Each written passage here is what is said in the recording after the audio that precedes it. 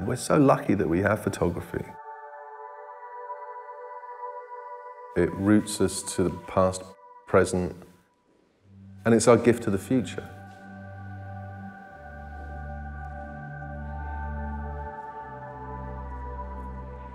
It's our way of letting the people that follow us understand how we existed, understand what we've had to exist through and within. But it's also our way in the right now of holding our hands up and protesting or saying no or saying help.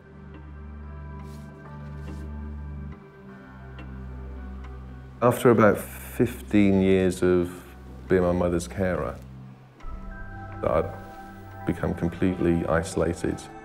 I didn't realise that I'd got anxiety, and I think there was a period of almost a year where I really didn't speak out loud.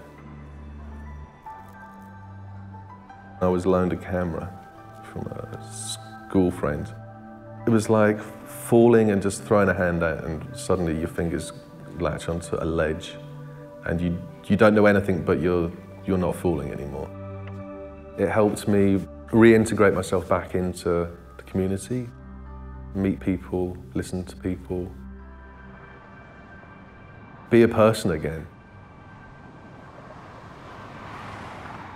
Where I'm making these photographs, on the surface, it's a relatively small market town.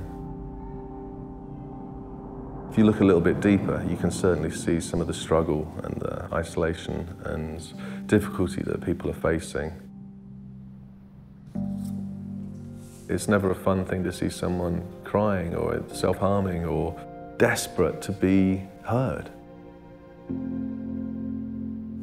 It's almost like a duty, it's a responsibility to use photography and the testimony that I share with it to grab people's attention and say, this is what's happening. Try and understand. Now, a lot of people have said to me, how can I do what you do?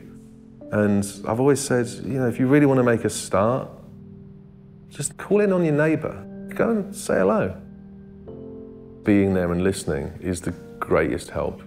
And I think that transcends photography.